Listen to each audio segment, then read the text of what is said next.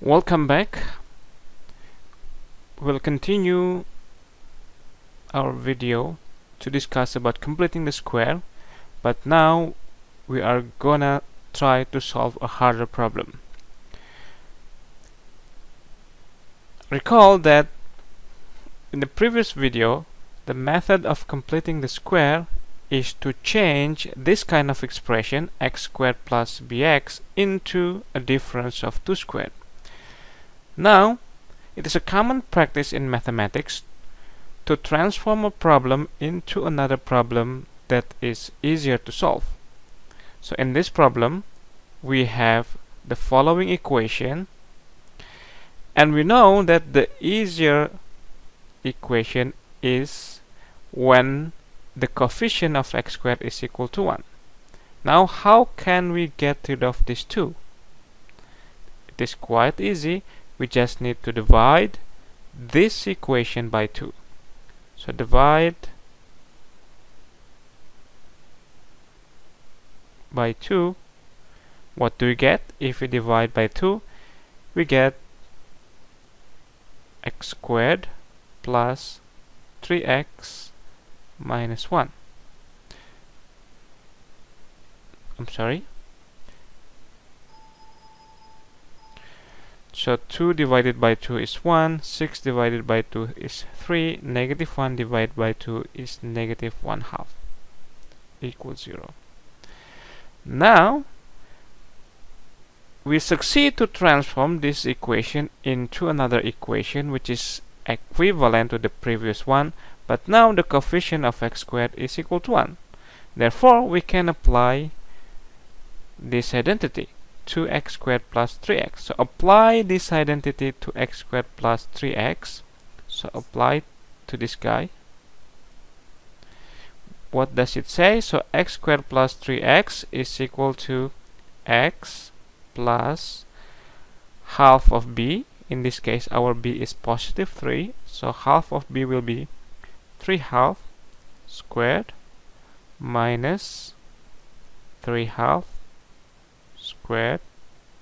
Okay, so this difference of square is replacing x squared plus 3x, but we still have that negative 1/2 is equal to 0. Okay, now we can simplify. X plus 3/2 squared is equal, move this to the other side while we expand it, so 9/4 plus, move this to the other side, 1/2.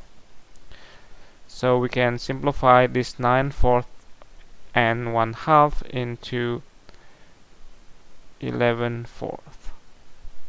Okay, so we have x plus 3/2 squared is equal to 11/4.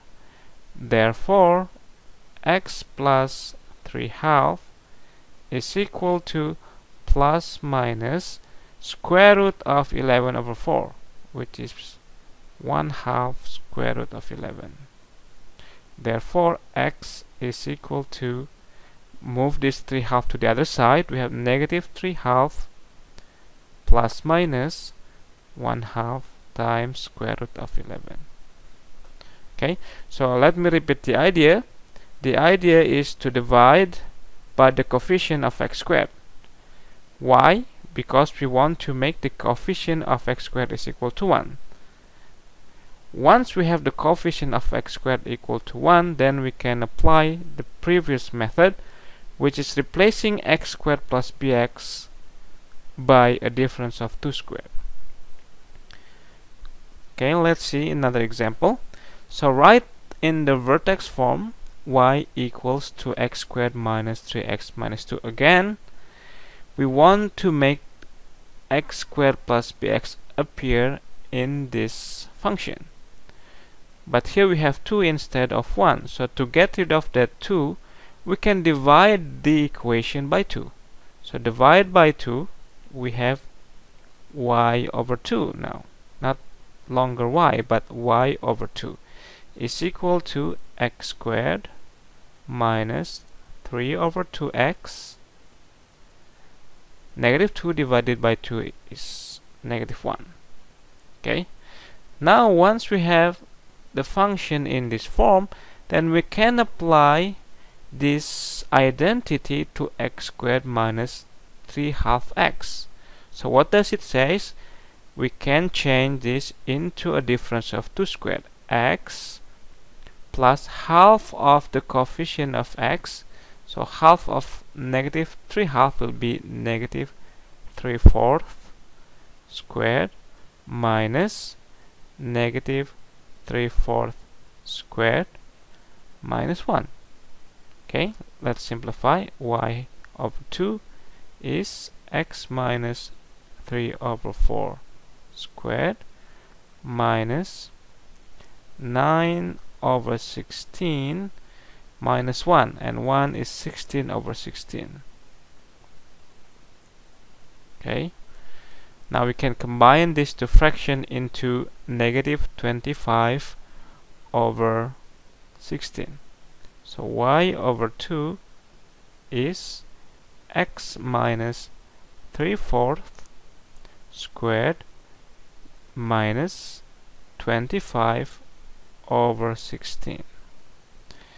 Now we want to change back into y. So y is equal to 2 times x minus, so we just multiply both sides of the equation by 2. If we multiply the left hand side by 2, we get y, and so on. Okay, 2 times of this minus 2 times of that, which is 25/8. So now we are done. So this function is in the vertex form, and in particular we can extract the information about the vertex of this parabola, which is 3/4, negative 25/8. Okay, so let me review again. So whenever the coefficient of x squared is not equal to 1, divide the equation by that coefficient, and then apply this identity like in the previous video, and then just follow all the steps all the way to the solution. Okay, do you think you understand the method? Okay, so I will give you an opportunity to solve the problem by your own, so you can pause the video for a while and then try to solve these exercises. So the first two problems is solving an equation, and the last two problems is about changing the parabola into a vertex form.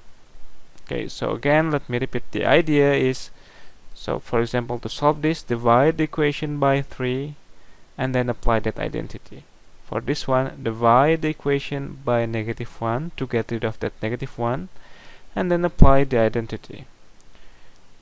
And similar to this problem, to get rid of that 5, divide the equation by 5. Similarly, to work on this problem, first you divide the equation by 2. Okay, now you may try to solve this for problems, and if you want to check whether your answer is correct or not, you can post your solution in the comment section. I will wait for your answer. See you later.